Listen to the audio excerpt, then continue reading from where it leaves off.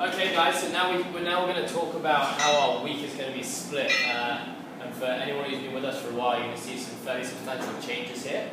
I'll get Jamie to talk through Group 1 very quickly. So Group 1, as we spoke about before, our priority days are going to be on a Monday, or our critical days are going to be on a Monday, and actually now on a Thursday.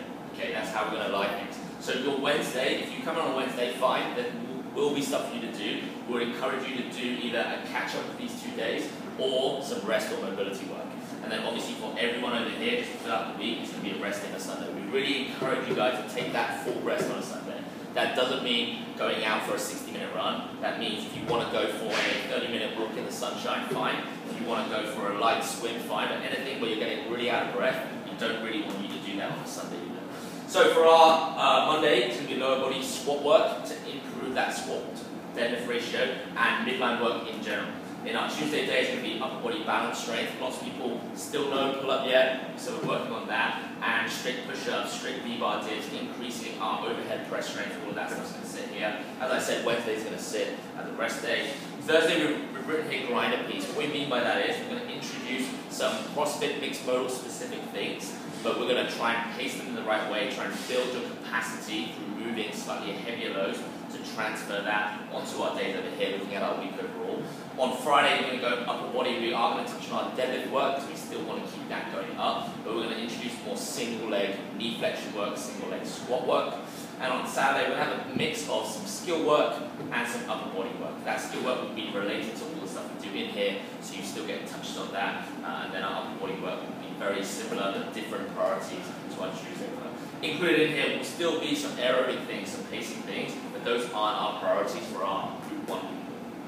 Cool, let me just to quickly add on that Wednesday rest day.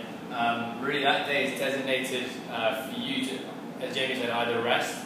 It can also be a catch-up day, so if you know you're not going to make a session later on in the week or you missed a Monday, Tuesday session, it's a chance for you to get that session done. It's also a day for you to come in and do kind of skill pieces as well if you want to do that. I'm going to move to Group 2 now, which is actually at the bottom. So to build on what Jamie said, obviously the priorities within the week have changed somewhat. Monday's still going to be our lower body focus day. We're going to focus on squat work as we've been doing. What we saw from the testing was that generally our performance competitors in the past have had a deadlift which outweighs their squat. So we need to really focus on bringing those squat numbers up. And we're also going to move our snatching to a Monday, which has previously been on a Thursday. With the snatch focus right now is going to be very technical based. So think kind of lighter loads, more volume, and just developing awareness of what we want to achieve with different movements in the snatch. The next one on a Tuesday is going to be upper body focused. Again, we were very impressed with the absolute strength of our performance competitors. But now our Group 2 is going to be focusing on technical work, and particularly the split jerk. So think a lot of positional work behind the neck, kind of small broken down drills to help with that. And we're also going to focus on scap and lat endurance and stability, as well as some remedial work in the shoulder. Wednesday is going to be our mixed modal aerobic day now. Kind of tying in some of the movements we saw in testing week, we actually crushed people and threw them off their game plan. So you're going to see a lot more of that kind of stuff. I think that's a surprise. Thursday is going to be our skill day. It's going to be a rest day or a catch-up day. Just really quickly, when you do see skill day, it doesn't mean there's not going to be a coach here. It's a chance for you to pick a skill that you feel needs working on, and there's always going to be a coach or two here to help develop those skills with you. Friday, we're going to be focused on Olympic lifting again, particularly just clean and different variations and supplementary exercises of that, as well as some single leg work and some upper body gymnastic based work. At the moment, we're going to be focused on handstand push-up. Saturday is going to be a skill day, as well as cyclical aerobic pacing and development. So really just awareness of your energy. Pass over to Jamie to talk about Group 3. Cool. Group 3, equally, just like a lot of other groups, lower body strength work is going to be a squat priority for now. This could change depending on what we see in testing in our next 8-week block. Then some Olympic lifting development work. This is going to be more positional work, probably stuff that doesn't relate completely to the lift yet, but we're trying to get you there and build you up a little slower. These are for people who maybe have less than 2 years of Olympic lifting experience. On our Tuesday day upper body stuff, we're going to try and prioritize some gymnastic movements as our A priority work, and B is just going to be touch on other strength work. This could be single arm pull work, this could be single arm press work, but it's just going to vary, but we really want to prioritize that gymnastics movements for our A work over here.